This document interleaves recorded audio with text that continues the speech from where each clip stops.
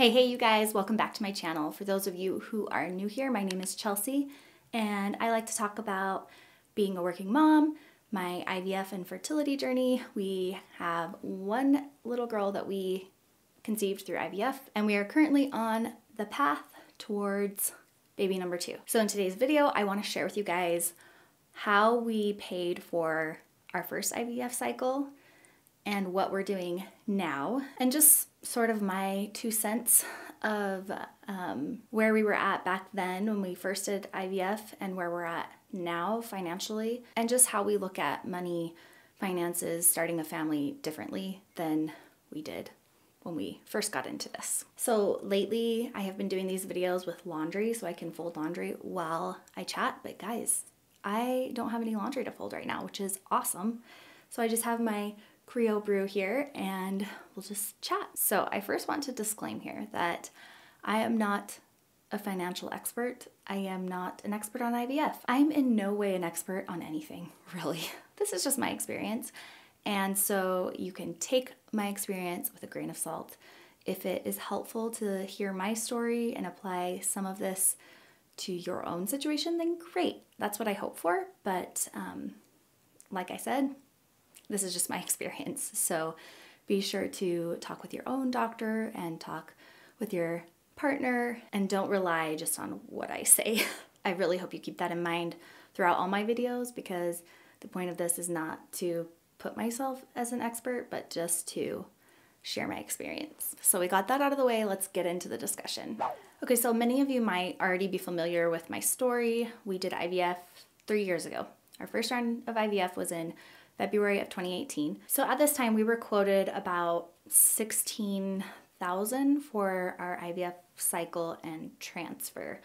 And then I think also another $2,000 for PGS testing. So I think we were initially quoted about $18,000 to $20,000. And that is all discussed in this video. I will put up here, I will link it down below. It's one of our first videos we made. We talked about the breakdown of costs before we even went into our IVF cycle. So we had $12,000 to put down up front. And we just kind of thought we would, I guess, just take it as it came to us as far as like the payment. So we were able to put down the $12,000 to do our egg retrieval and pay for the medications for that. But then in our situation, we ended up having to move. So we did our IVF cycle, and all during the IVF cycle, I remember we were trying to figure out, are we going to rent, are we going to buy? And a situation popped up in our neighborhood that we were really excited about as a way to be able to purchase a home. So we were looking at this home to purchase, the home that I'm in right now, the day before our, I think it was the day before, the weekend before our egg retrieval. So we had just basically spent all of the money to do the egg retrieval, and then we were gonna have to put down a down payment for the house. And anyway, if I could go back now, I guess I don't know if I would have done it all that way, but I don't know. We'll get more into that as we go through my story. So after doing the egg retrieval, paying for all of that, and PGS testing, we ended up purchasing the house that we're in. Just felt right at the time, and we figured it out financially. We were able to do it, but that did set us back financially as to being able to do our frozen embryo transfer. So it took us a couple months to get settled in the house, and to be honest, this just wasn't a great financial time for us anyway. I just look back and I'm like, why did we do IVF then? We just felt so rushed to do it that we didn't care, I guess. We were so ready after 4 or 5 years of trying to get pregnant and seeing everyone around us get pregnant and us feeling so behind that we were just like, whatever, let's just do it. Let's go for it. We have some money to do it. Let's do it now. But then everything piled on top of that, like buying the house and everything. And Eric was actually transitioning jobs at the same time, my husband. So it was crazy, you guys, and I don't know if I would go about it that way. I know I wouldn't. We would have approached that differently because of what we know now. And I'll explain a little bit about that. So we waited a couple months, tried to figure out what we were going to do as far as the embryo transfer went.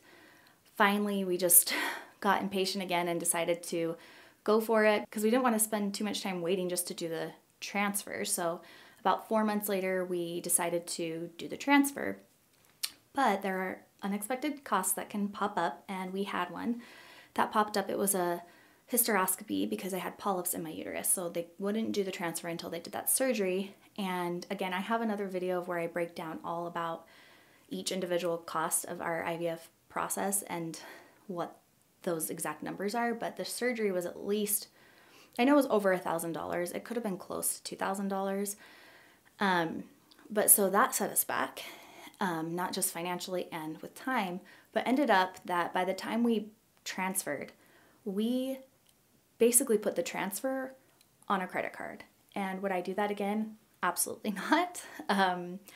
Unless I had the cash to pay that right off right away, we would not do that. And I want to talk a little bit about why we would not do that.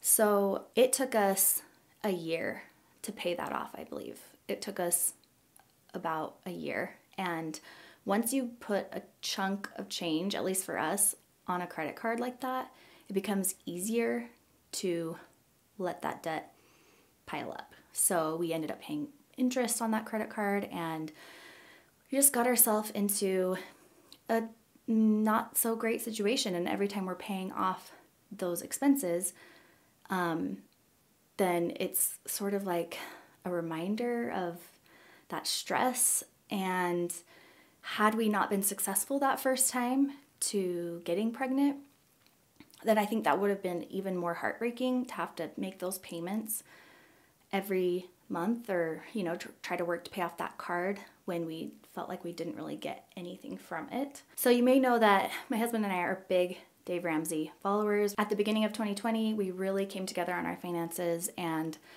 we took a lot of advice from Dave Ramsey and followed his baby steps.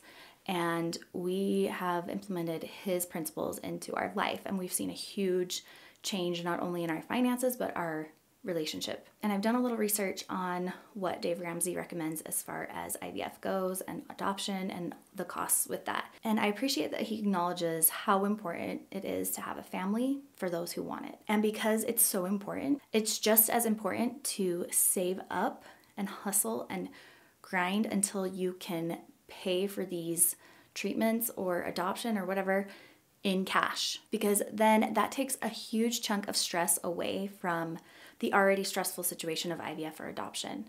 You don't want to carry that financial burden along with it, and I know from experience. One thing I heard Dave Ramsey say in regards to IVF was the chance of the procedures being successful is, around 50% maybe higher, maybe lower, but there is a 100% chance that you're going to have to pay back that money if you finance it, if you put it on a credit card or you take out a loan for it. So why put that stress on you, especially if your first time or two through IVF is not successful, which it makes me so sad to think that that's even a thing, that people go through IVF and they're not successful the first time or the second time or the third time or the fourth time. There's so many people that have done multiple rounds of IVF and it doesn't work out. So if you can avoid that financial stress that comes with having debt looming over you, I highly, highly recommend that. And so that is what we are doing this second round. As I mentioned, last year we got really into Dave Ramsey's program and into working through the baby steps, and we were able to make it all the way through baby step, what are we on, 6 now? So at this point, we're working towards paying off our house and upgrading our car and, saving for vacations or big life events. And we want to do all these things with cash. So that includes this upcoming round of IVF. So we are very lucky. We have 2 embryos frozen waiting for us to transfer. So we just have to pay that transfer fee, which for us is around $4,000 to $5,000 per embryo. So we'll try the first embryo. Hopefully that works.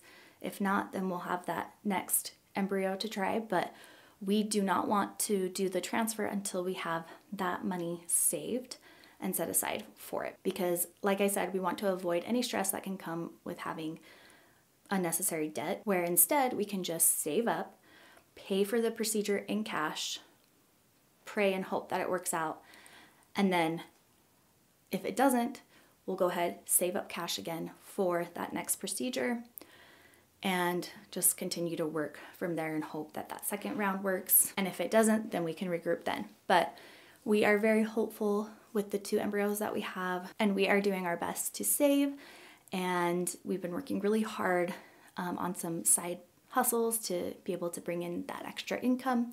And if you guys have any questions about, what we've done to bring in extra income, or, if you want me to do a video on that, I guess I could, but there are so many videos here on YouTube that you can look to see, how can you make money on the side? Don't join an MLM. There are definitely some ways that are scammy and sketchy, so keep an eye out for those. Anyway, thank you guys so much for watching this video. If you have any questions, please leave them down below. We can chat more about this. Also, join my Facebook group. We can chat more in there about how to make some extra side money so that you can pay for your fertility treatments in cash or adoption or whatever your journey is. Follow me on Instagram if you're not already, subscribe, and hit the thumbs up button for me, and I will catch you in my next video. Bye guys.